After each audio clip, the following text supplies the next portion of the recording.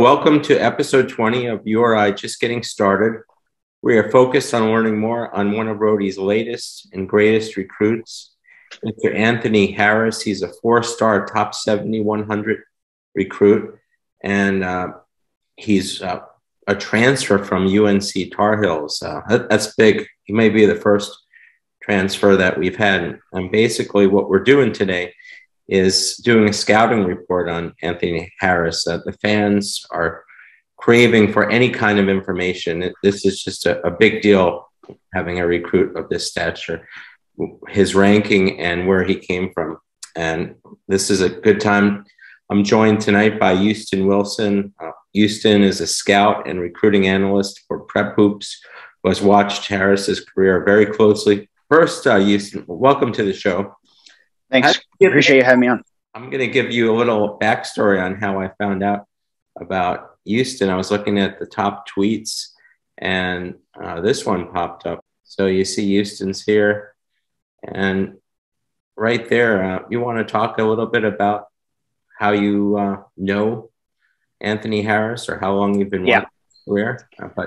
So I first saw Anthony Harris when he was a freshman in high school at Paul VI in Fairfax, Virginia.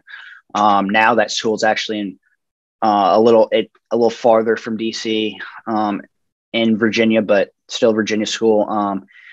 And he was a guy that all of the Washington Catholic League schools wanted. He was up here at the best league, and arguably the best league in high school basketball. Is called the WCAC, which stands for Washington Catholic Athletic Conference. These schools in this conference treat their basketball programs like a college program. Like I said, it's arguably the best high school basketball conference in the country. So all these schools, it has the likes of DeMatha, Gonzaga, St. John's, Paul VI, Bishop O'Connell. And all those schools wanted Anthony coming out of middle school. You know, these coaches start recruiting these kids in 7th and 8th grade. Wow. So, yeah, Anthony Harris, he chose Paul VI. And like I said, I saw him one of his first games at Paul VI, his freshman year of high school, alongside Jeremy Roach, who was the starting point guard all 4 years at Paul VI. And Jeremy Roach obviously is at Duke now. Will be his third year this upcoming year. And from day one, man, when he was healthy, Anthony Harris was an impact both offensively and defensively for Paul VI. He's a 6'3" combo guard that can defend multiple positions. He loves to get out and transition. He can create his offense from his defense. And he did that all the time for Paul VI when he was healthy. Health has been a big question, kind of a big question mark. He had to sit out his entire senior year because of a torn ACL at Paul VI, but he just comes from a winning background. Paul VI is a top 25 high school basketball team in the country year in, year out. His summer going to his senior year, he won Peach Jam with Team Takeover. Team Takeover is always in discussions as being the top AAU team in the country. They play on the EYBL circuit. And he like I said, he comes from a winning background. The biggest thing right now is his health, and hopefully, this can be a fresh start for Anthony. Coming out of high school, he was committed to Buzz Williams and Virginia Tech, but then Buzz Williams left Virginia Tech for Texas A&M. So he decommitted, and I think his final three coming out of after he decommitted from Tech was Virginia Tech, the new staff there. They tried to keep him, Indiana and North Carolina.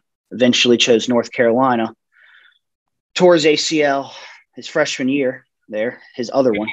So sat out his freshman year. Sophomore year, he got some limited playing time, showed some sparks.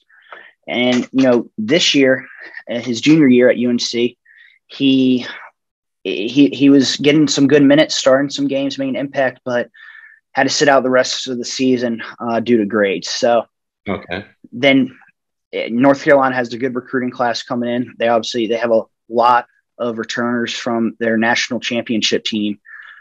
So he felt like he needed a fresh start, and the situation he's walking into at Rhode Island should definitely, and it sounds like Rhode Island fans are excited. Then there's a reason for them to be excited. Wow. Before I had you on the show, I thought you knew a lot about him, but I didn't know to this extent. You're starting out in 7th grade, so I'm so Well, I'm sorry if I kind of threw a lot of info at you, but that's what we want. And as you, there's a lot to talk about him because he's been through a lot, obviously, with everything I just said. So there's a lot of intel that goes around him. Okay, well, let's go to the PowerPoint that I have here. Okay, so I put together a slide. This is just his expression here. What I see from it, what I see is a guy that's not only intense, but highly confident. And am I correct at that? I mean, every expression looks like he's just very much so. Wait to get on the court. Right. And you'll see that's the way he plays. He's excited. He's locked in. He brings energy on both sides of the ball, every single possession. This picture, I think what I kind of just talked about, this is going to be a new beginning for him. Yeah. Being committed to 2 ACC schools. Obviously he never ended up playing at Virginia Tech, but going to UNC, and that didn't really work out the way he wanted to. But in that initial tweet that you pulled up, like if he can stay healthy, I mean, he can be a first team all A10 caliber player. And I think this expression shows like how excited he is to kind of get that fresh start. And it's a fresh start for Rhode Island too, obviously, with Archie coming in, his new staff. And so there's a lot to be excited about. Now, there is one problem with this image, and you may not know this. You're not from New England, apparently. The background is our arch enemy. It's downtown Providence. These guys at Keeney Blue, like that up there. So that's the only problem I have. His demeanor and the way he looks ready to go, but the background has to go. Anyway, that's another story for another day. Yeah. Well, is he called Ant-Man, or am I mistaken? I've never heard him be called that. I'll tell Anthony Edwards, who went to Georgia and is now in the Timberwolves. People have called him Ant-Man. Yeah. No, I've just heard Ant. Yeah. Okay. Ant's definitely unique. And you call him a combo guard. I watched a little film on him, the Kentucky game. Can he really play the point? Because we've had a lot of combo guards, and then it didn't work out where they could play the point. And not too. Yes. He played both. He played the point and shooting guard at Paul VI, and I think he'll be used at Rhode Island as a combo guard. I like him kind of more as the two. Playing in high school where I saw him a lot with was Jeremy Roach, who's a point guard, but I've seen him play. I've seen him play on and off the ball. So yeah, to answer your question, definitely a combo guard. Yeah. Well, you'll see in another slide going forward, Archie Miller's opinion of where he wants him to be. And, this is some of the scouting reports, but like you said, he has 3 ACL injuries in his career, 1 in high school, and then he had 2 in college. And that's something that's concerning, but you're a scout. You've seen lots of players. Have you seen players who've had injuries in the past? They're young and athletic and just get back and have a career without any more injuries like that? Certainly. And, when you hear about ACL injuries, I think you kind of hear more about the pros coming out of it. So like you said, Anthony Harris, when this happened to him, he was young. But just for an example, Jeremy Roach, Jeremy Roach tore his ACL his senior year. So, and Jeremy and Anthony Harris went to the same high school the same year. So they were both out their senior season. And Trevor Keels who just announced he's declaring for the NBA draft, who just came off a great season at Duke his first freshman year. He went to Paul VI as well. So they had all three of these guys. And so Trevor was the leader of that Paul VI team when Ant and Jeremy were both out. But going back to young players, Jeremy Roach is a perfect example of a guy that has torn his ACL and come back from an injury. And, you know, he became huge for Duke, obviously, late down the stretch this year for leading them to a Final Four. And he's coming back next year, and, you know, he's going to be the guy leading the point guard position for Duke. So to answer your question, he's a perfect example of someone that is young that can come back. And I was actually talking to Trevor over the weekend, who's obviously still close with Anthony Harris. And Anthony Harris, mentally, he's in a good spot. Just if he can stay healthy, he's going to be that top 75 to 100 recruit that we saw coming out of high school. That's great.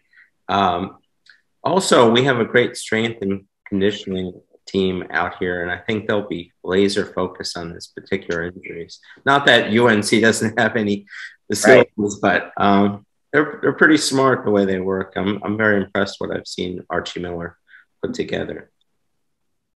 And then we're talking about Archie Miller here, and just to digress a little bit, one of the reasons besides his injuries is look at the people he had to play behind on the team. Yep. Cole Anthony and Caleb and RJ.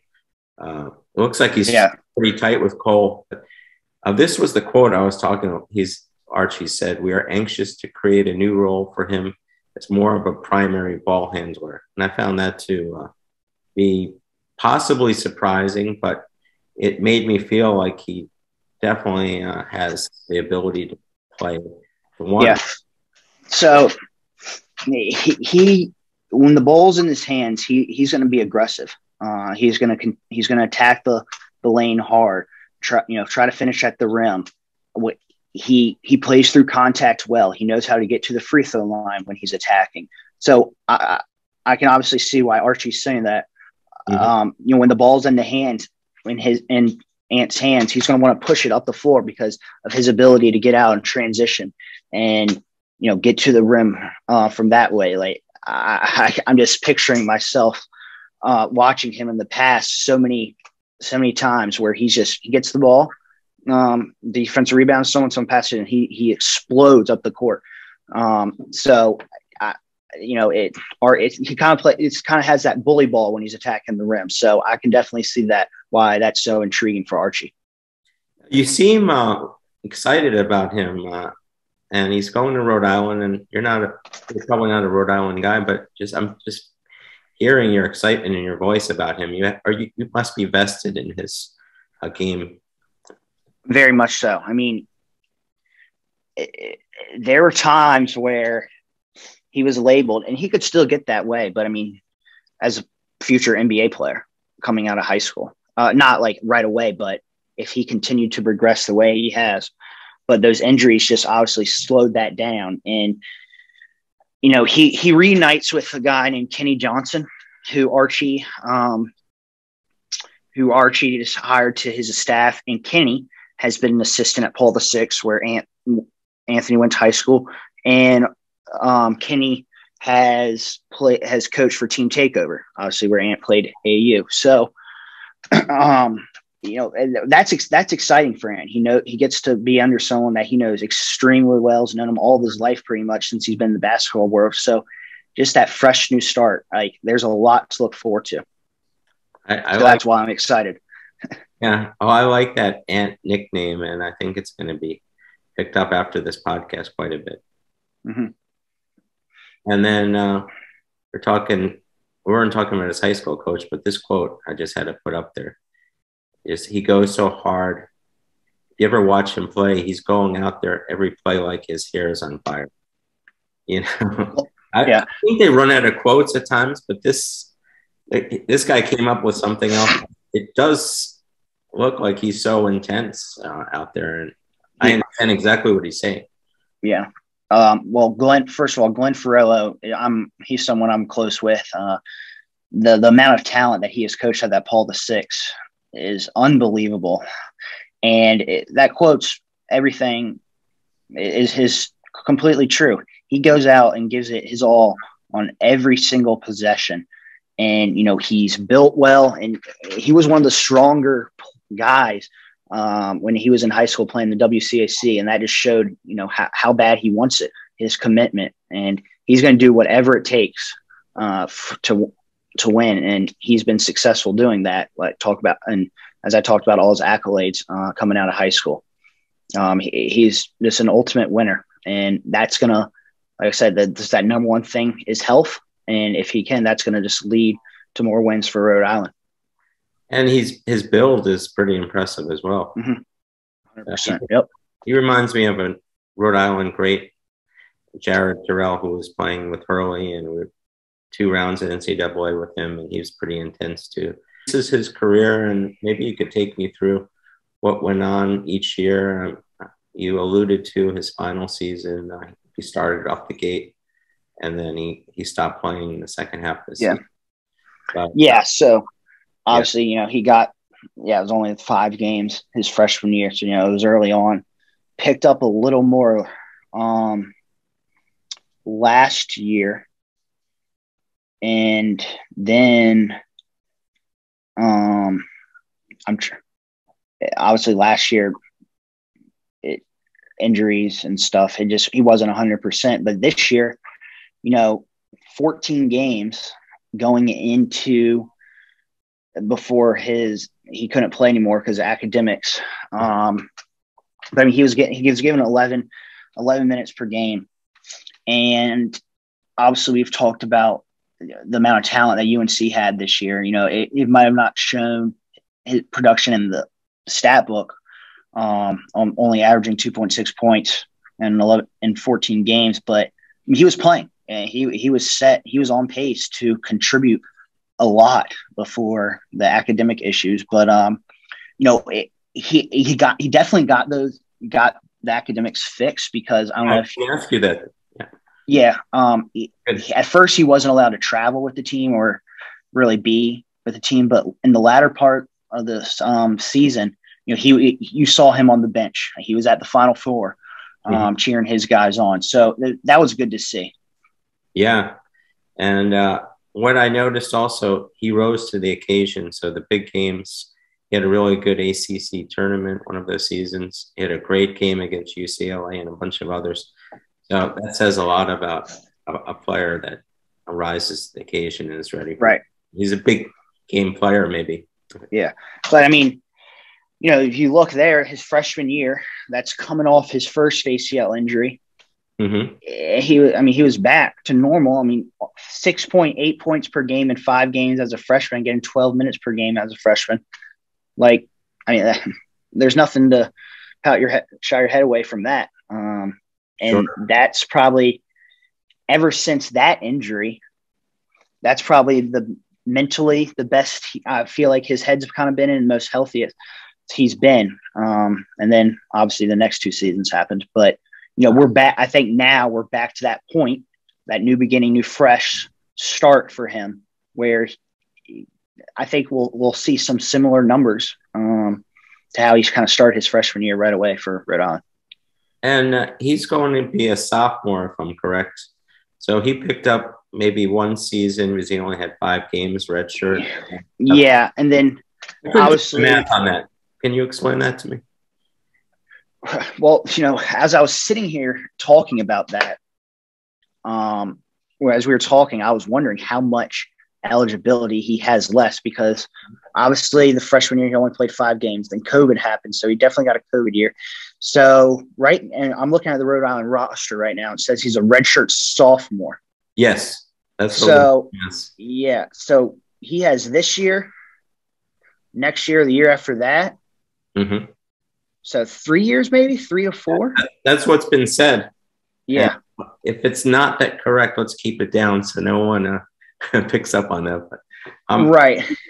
expecting a sophomore. I just was doing the math and doing the research and was just wondering. He's had different injuries and seasons. Yeah. So. Like I've alluded to, there's been a lot going on with him. So if it's a redshirt sophomore, then yeah, at least 3 more years. Yeah, and that'd be great. His North Carolina career, that's what I alluded to.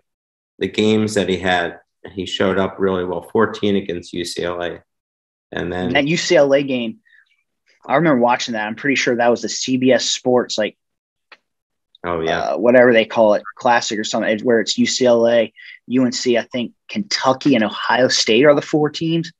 Mm-hmm. But that was kind of his going out party, I think, in that game. Wow. And another point I alluded to as well is how he did in 4 postseason games. I see a pattern, and he's a big time player. And for sure, Atlantic 10 is nothing to sneeze at, but he's playing against some ACC tournament, UCLA. Yeah, I mean the A10. They've been in basketball wise, they've been considered that next, Power 5, close thing to Power 5 conference. With the coaches that came in here, I think they've upped it. More. So I'm not saying P5, but I'm right. They have to be better than they are with the coaches that they brought in and the talent transfers that they're getting, including Rhode Island, Massachusetts. 100%. Coach. I think it could be a 2 to 3 year or 2 to 3 bid conference next year. Yeah, maybe more. Who knows? Exactly. Line up, but that's pretty good if we could get 3 in there. And a lot of this you already mentioned, his prep career, and that starting in 7th grade and just moving into the team his freshman year, and it's such a. I didn't realize they were a top 25 team. So if you go back real quick, sure. That takeover team that won EYBL Peach Jam, absolutely loaded. He played with, so it was him, Jeremy Roach, Armando Baycott, Hunter Dickinson, Casey Morcell, Justin Moore, and these are all Division I college players now.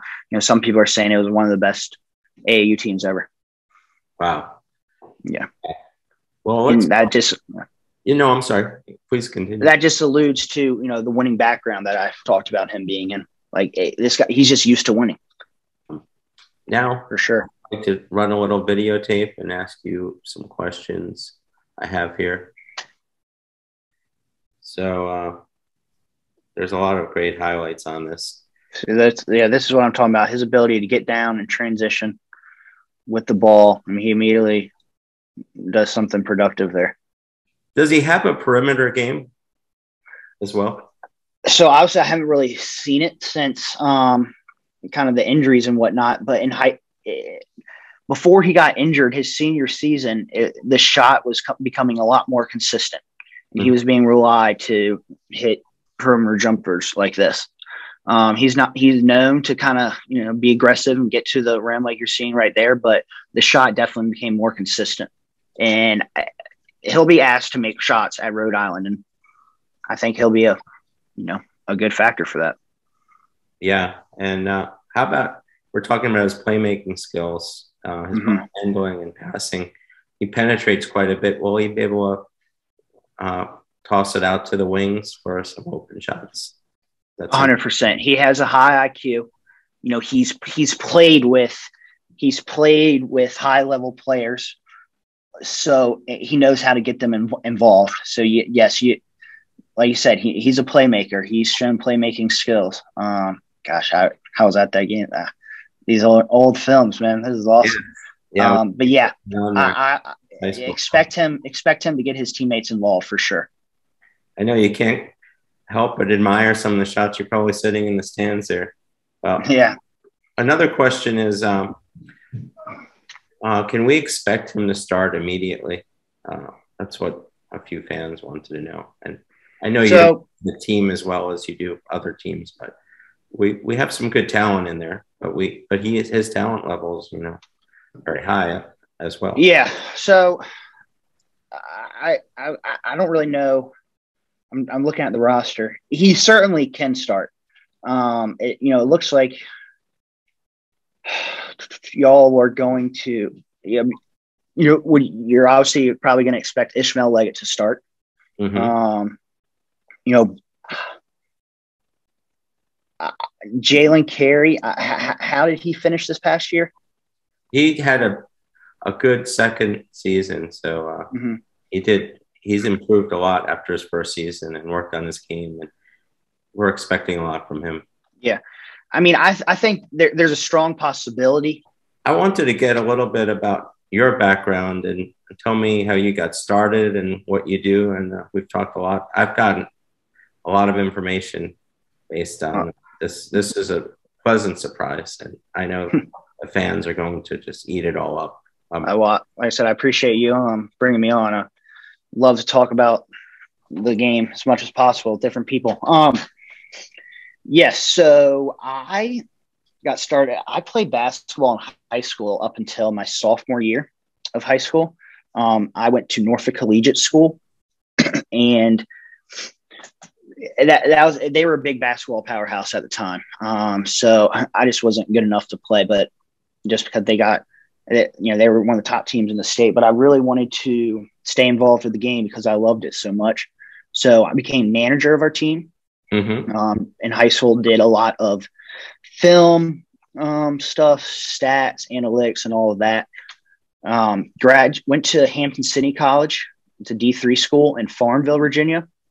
And my junior year of college, I've been following the game all during college, knew the Hampton City staff really well. My junior year of college, I went to my first EYBL tournament. A company that's not around anymore called makeplays.com hired me as a recruiting and scout analyst for them. And did that up until I graduated college in 2016. 2016, I moved up to DC and got hired by a company called Prep Hoops, where I'm obviously employed with now. I knew I wanted to get to DC because, in my opinion, and a lot of people's opinion, this is the ultimate hotbed for high school basketball. So I knew if I wanted to kind of get full-time into basketball, I needed to be up here. And now it's 2022, and I run a NCAA scouting service, which is a service where college coaches are able to subscribe to learn more about high school recruits. I'm an event director for Prep Hoops. I write articles and contribute to their rankings. And then I cover some Pittsburgh basketball recruiting and Virginia basketball recruiting for their rival.com affiliate websites. So I got my hand a little in everything. You have a bright career, and you're already involved in some assignments. Coaches are relying. My favorite thing to do is just help coaches out, talk to college coaches. I'm talking to them daily just about certain players that I've seen from across the country. This past year was a busy year on the road, and that's kind of how I expect it to be kind of just the rest of my career doing this, because, in order to be successful in this job, you have to be in the gym. You can't, and that's just kind of where I live, in the gym.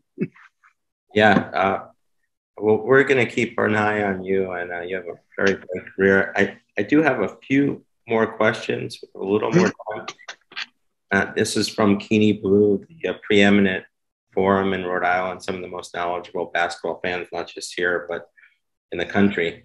And that's a big thing to say, but I've been on this forum for about 10 years. But what NBA player do you compare him to, if it's possible? Oh, gosh. It's a hard one, huh?